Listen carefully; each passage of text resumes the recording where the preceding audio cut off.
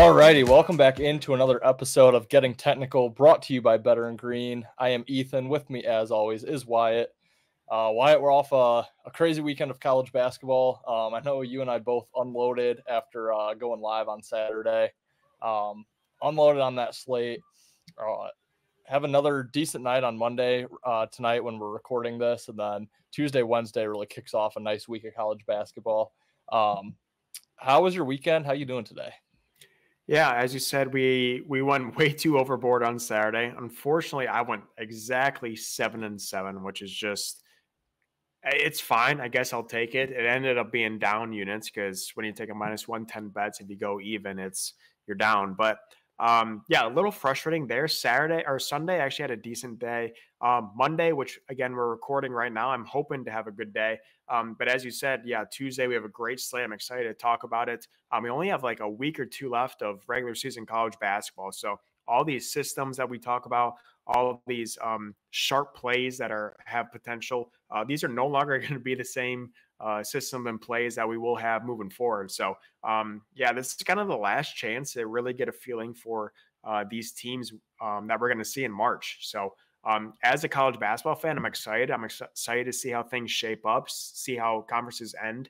But I'm just so excited for March Madness. I can't wait for it to be here. We're about 3 or 4 weeks away from that. So yeah, it's winding down. Excited for the slate, excited for the season. Hopefully we can stay profitable, and I'm excited to get into it. Yeah, I'm sad that it's coming to an end. Of course, I'm pumped for March Madness, but like you said, some of the systems, some of the ways we like to bet college basketball go out the window. Conference championships or conference tournaments are extremely tough for me to bet personally, but did do really well in the March Madness tournament last year, so hopefully we can kind of duplicate that. For this Tuesday slate, we are breaking down 3 games as always. We're going to start with 16th ranked Kentucky at unranked Mississippi State. We're then going to look into Texas at Texas Tech, both teams currently unranked. And we're going to close out with another unranked game in the Mountain West, Nevada at Colorado State. We'll start with that SEC matchup, Kentucky at Mississippi State. I'm seeing Mississippi State right around a 2.5 point favorite, over under 156.5. I will throw it to you first. What are you liking in this game? Yeah, I mean, Kentucky ruined me on, I believe it was Sunday. Might have been Saturday, I forget. Kentucky against Alabama. I think me and you are both on the under of that game. That halftime score was 42-59. Kentucky had 59 points at halftime. To put that into perspective, the halftime score of North Carolina, Virginia was 26-16. So about 60 more points were scored at the halftime of Kentucky, Alabama, then North Carolina, Virginia. Anyways, Kentucky, great win, phenomenal win at home against Alabama last weekend. Now they're an underdog by 2.5 points at Mississippi State. I'm not fully bought in on Kentucky. I know a lot of people just redid their buy-in on Kentucky after that big win over the weekend. I don't buy it at all. Kentucky is still Kentucky. They struggle at home. They struggle on the road. They struggle all season long. Give me Mississippi State all day. I'm going to take them on the -2. Honestly, just bet on money line. Don't worry about that 2.5. Love Mississippi State. Probably my favorite play of the day. Yeah, I'm right there with you. Huge letdown spot for Kentucky here after, like you said, that throttling of Alabama. Yeah, under was dead in the water 4 minutes in. The under 4 or the under 16 whistle, I was like, we are royally screwed. Luckily, I used that DraftKings boost on Kentucky money line, so ended up breaking even. But yeah, just horrible play on the under. That's why I don't handicap college basketball totals. But yeah, I mean, that was Kentucky's last big game until their matchup at Tennessee to end the regular season. They're at Mississippi State and then home against Arkansas and Vanderbilt. So I just don't think they really care that much about Mississippi State. Whereas Mississippi State is still 7th in the SEC. They're looking to bolster their record, maybe squeak into the top 4 in the conference before tournament time. They have Kentucky and then Auburn. they lost to Kentucky earlier in the year. They already beat Auburn, so I don't think they're looking ahead. I think they're focused on Kentucky. Yeah, I love Mississippi State. I'm going to lay the 2.5, but like you said, you can money line them. Yeah, I think they cover this one pretty easily. Yeah, I love fading Kentucky. Unfortunately, it didn't work last weekend, but I was never on the spread. Again, I was on the under, and that was stupid. But yeah, I don't believe in Kentucky, and everyone's jumping on Kentucky now. Again, after a big win against Bama, who people forget Bama is also suspect to a little bit of fraudulent tendencies. So love Mississippi State. Probably favorite play of the day. Again, I'm going to reiterate that. Love the Bulldogs way too much. Yeah, I'll probably be betting that too once we get off here. I'm seeing a lot of money already pouring in on Mississippi State, which our little strategy has been public this year, but it's still hitting. So yeah. I don't really get scared off by that, by the public side anymore in college basketball at this time. But yeah, we'll see how it goes.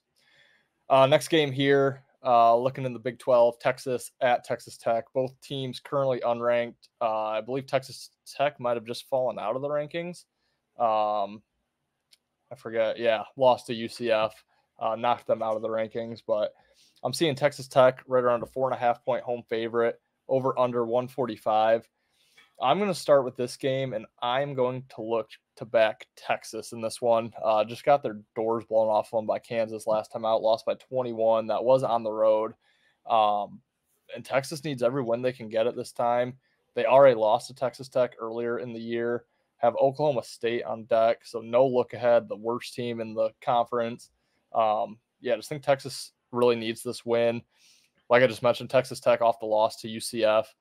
West Virginia on deck, so the second worst team in the conference. So not a huge look ahead spot there for Texas Tech either. But at the end of the year, I mean, I still think Texas is a better team. I know they've had their struggles, but yeah, in this rivalry game, even though Texas Tech is at home, I think Texas with that revenge probably needs this just a little bit more than Texas Tech does. I'm going to take a stab at Texas plus the points. What do you think of that one? I'm all over Texas. All over Texas in this game. As you said, Texas, bad loss to Kansas. Texas Tech also coming off a loss. So two teams, both losses. We can cancel that out. But Texas Tech won the first matchup at Texas back on January 6th. Shout out to Insurrection Day. Texas Tech won that game by 11 points. Absolutely embarrassed Texas. Texas is now, I believe, they're at Texas Tech, correct? Yeah. Yep. Yeah, they're at Texas Tech. No shot of being a 3.5-point underdog in this game. They should at least be a 7 to a 10-point underdog. Love Texas. Texas is winning on the money line. Take them money line right now. Love Texas. Might love them more than Mississippi State. Love them equally as much. I love this slate, by the way. So I love Texas. I might have a 3-leg parlay with this slate as well. But Texas is winning as the underdog money line straight up. Love them. Love it. Love your confidence there. That as of now, it's not a play for me, but that might have just pushed me over the edge there.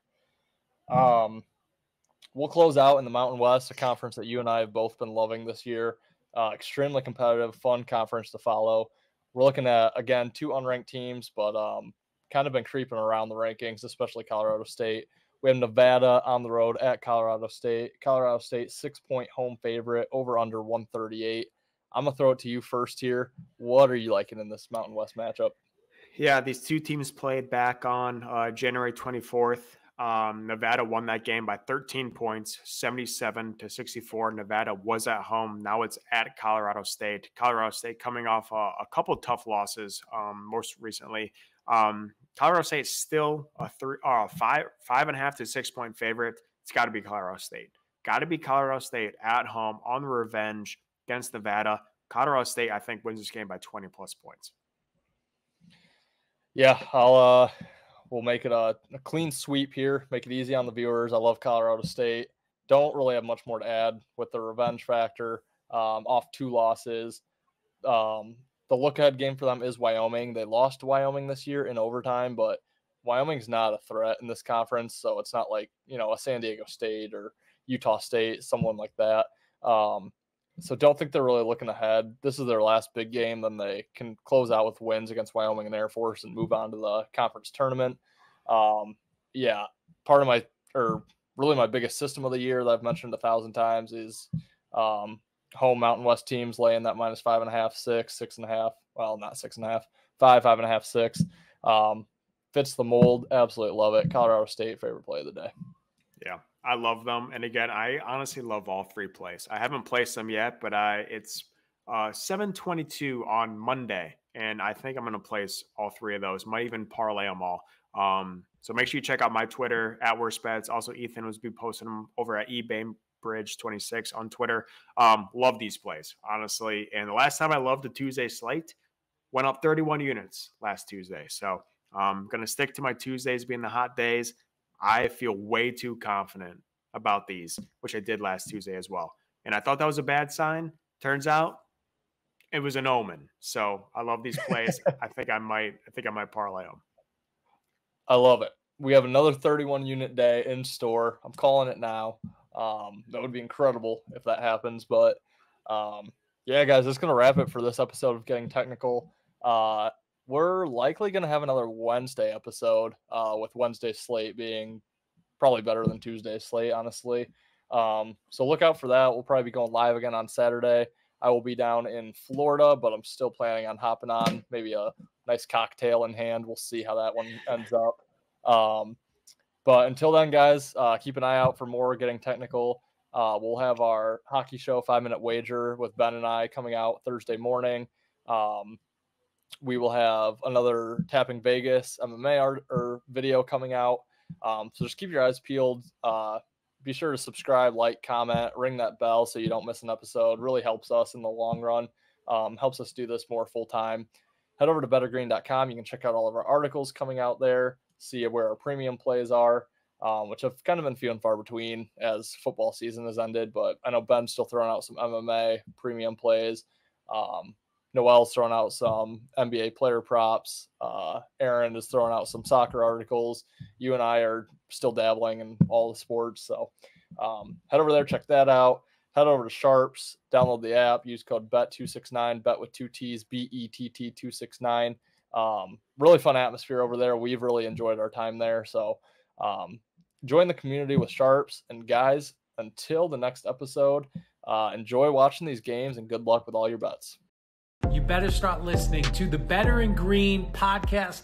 You will not regret it. Trust me, trust me, trust me. And hey, I'm Dean Blandino. Welcome, welcome, welcome to Better in Green, eh? To Better in Green, eh? To Better in Green, eh? Listen in and cash out. That's what it's all about. Come on, let's make cash now. We always on spot and we cover all spot from the bottom to the top, eh? Shout out to Ethan, shout out to Wyatt, shout out to Ben. Welcome, welcome to our podcast, Better in Green.